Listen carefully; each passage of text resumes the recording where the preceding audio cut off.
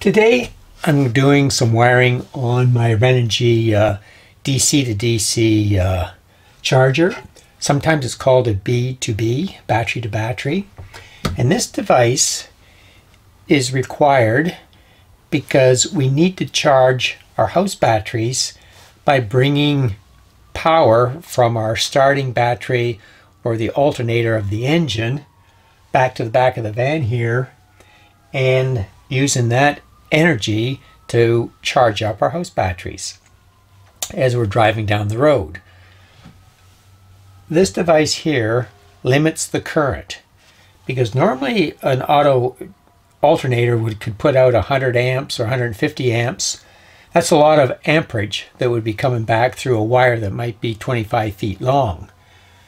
So we need to reduce that amperage down, and this particular Renogy product only draws 50 amps out of the system to charge the house batteries. So the inlet wire, which is this one here, I've got it connected yet, which is a 4-gauge wire, is running from the front of the van in the battery compartment all the way back to the back of the van, and it's about 25 feet.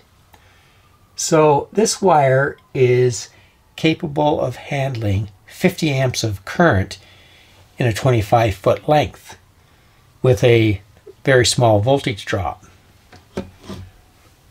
The other purpose of this Renogy B2B device is to take the solar power, which would come off the roof from the solar panels, and also be wired to this DC to DC, and that energy then is directed by this device down to charge the house batteries.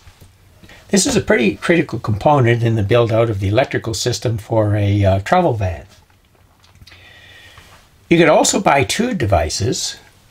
One is called a MPPT charger, which is strictly for solar. So you'd hook your solar panels to an MPPT, and that would send the energy to the battery.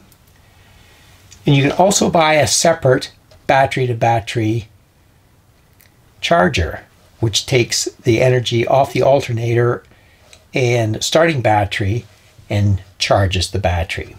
This particular Renogy device combines those two together. It combines the MPPT charger and the battery to battery charger into one device so that it reduces the footprint of devices in the van, and because it's looking at both the solar and the starting battery currents, it can manage those currents more effectively. The installation procedures in installing this device requires fuses, and because you don't want to overdraw current due to a short or a failure of the device, you need to put a fuse in to prevent that from happening. So that'll protect the electronics in this device and also ensure that there won't be a fire hazard due to high currents through a 4-gauge wire.